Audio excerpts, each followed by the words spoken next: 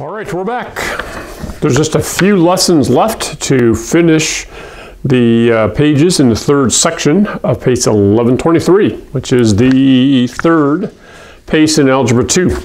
So let's talk about this concept of there are three ways of classifying graphing two lines on the same axes. Up to this point, when you've graphed lines, they have crossed each other, okay?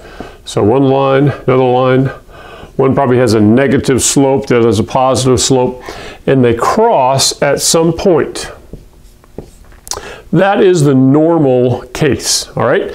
And up to this point, I think they've all worked out to be an x and a y value. We might do the, what's it called, substitution or the elimination method. Consistent. Now, what if we end up with two lines and they don't intersect? We would say they are parallel, okay, if they have the same slope and they had crossed the y-axis, so we'll call this the y-axis, this the x-axis. So they cross at two different points on the y-axis, but they have the same slope. Then we say they are inconsistent, okay? We just have to memorize this. So consistent is when they cross and they form one point. There's an xy value that represents it. Inconsistent, the slopes are the same. Remember, slope is the m value. Slope is the same. Different y-intercepts.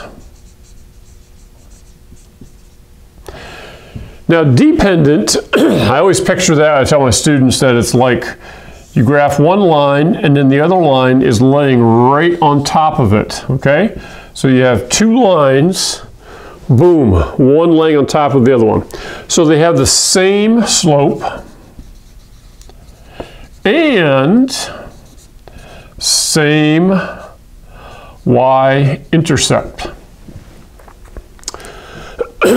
So you can take any line, and if you rework it into this form, y equals mx plus b, you can, I mean, you could graph it, but you can also inspect it and first of all see, do they have different slopes? If the slopes are different, then right away we know that they are inconsistent. They are going to cross at some point.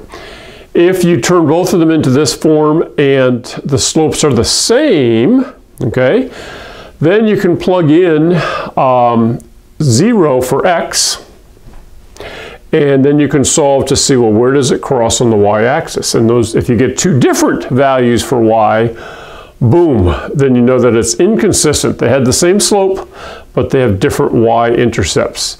If you end up in the case where they have the same slope and you get the same y-intercept, then we just label it as dependent. So really that's all there is to this lesson. We're just analyzing two sets of equations, or a set of two equations I should say, and determining which of these three categories that would fit into.